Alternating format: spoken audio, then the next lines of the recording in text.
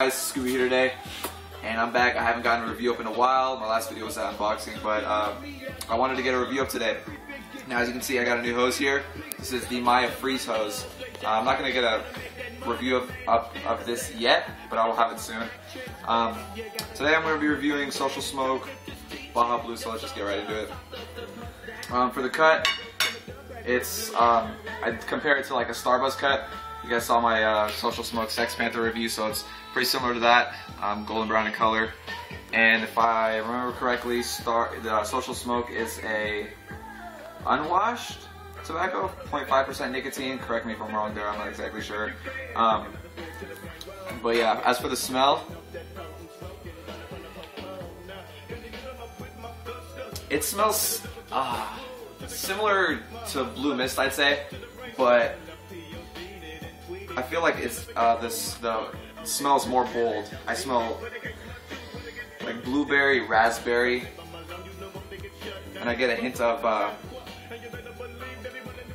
like a menthol. I'm not sure if it's a mint exactly, but it's I'd say like a menthol. And they advertise chocolate, a chocolate scent with it, but I don't really get that at all. Just blueberry and raspberry, a little grape, I'd say. So, I'm smoking out of my Maya QT here.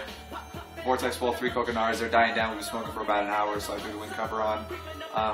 And the Maya Freeze hose here, and just water in the base. So I'm gonna show you guys the clouds and just give you my opinion of the flavor. So.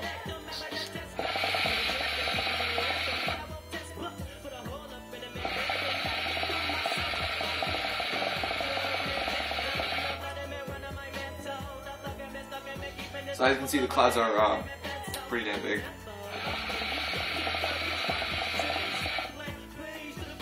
For the taste, when I first started this bowl, the mint was, or menthol, whatever is in it that's giving it that cooling sensation was very strong. It was very overpowering. I couldn't really taste anything else. There was I couldn't get the hints of the berries at all. But now that it's been going on for a while, the berry comes out more in it. It tastes way better. It's the mint isn't as strong, but it's still a cooling sensation. It's really good. Powerfulness of the taste, like I said, when I first started, it was a 9 or a 10.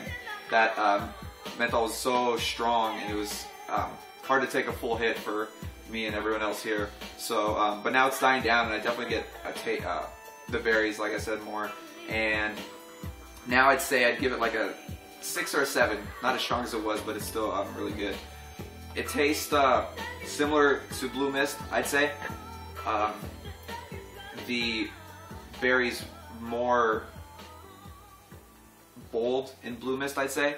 But this is still up there. If I was to choose between this and Blue Mist, I'd still have to say I'd choose Blue Mist over this. But this is a great alternative, and I love the quality of Social Smoke, the quality that they deliver.